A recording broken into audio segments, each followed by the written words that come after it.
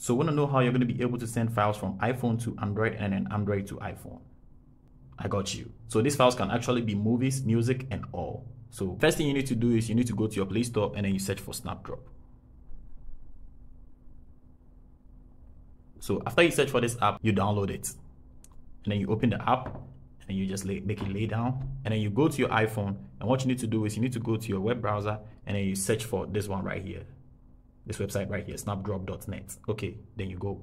And then this page is actually going to open. So you need to get these two phones connected to Wi-Fi, and it should be the same Wi-Fi, provided the Wi-Fi has data or not. So you can use another phone to just hotspot it, and then that is basically very cool. What you need to do next is you need to tap on this in case you want to send a file from iPhone to Android. You tap right here and you're going to be able to send a photo, video, or choose a file. It can be a movie file or whatever.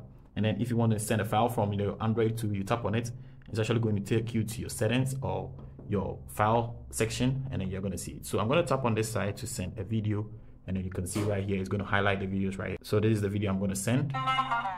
Okay, so when we go to my photos, you can see my last image or video right here. So I'm going to just tap on it, and then it needs to be open every time, else connection is actually going to lost.